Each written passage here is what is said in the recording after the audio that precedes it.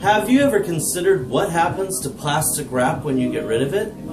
The answer is nothing. Actually, plastic wrap and every other form of plastic that's ever been produced is still in existence today. That's because it's non-biodegradable. It does not decompose into anything. It just stays there.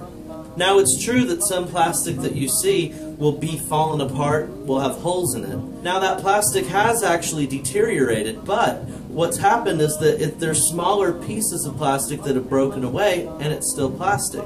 In fact, in the oceans right now, there's all kinds of microscopic plastic pieces that are starting to affect the ecosystem in which we live. So it's a good idea to do all that you can to prevent adding more plastic into the environment. One simple way that you can help is to get a silicone cover for your food. I got this one from Norwex. All you have to do is take your bowl, and instead of putting plastic wrap on it, just put your Norwex silicone bowl cover. Once you put it in, it's airtight.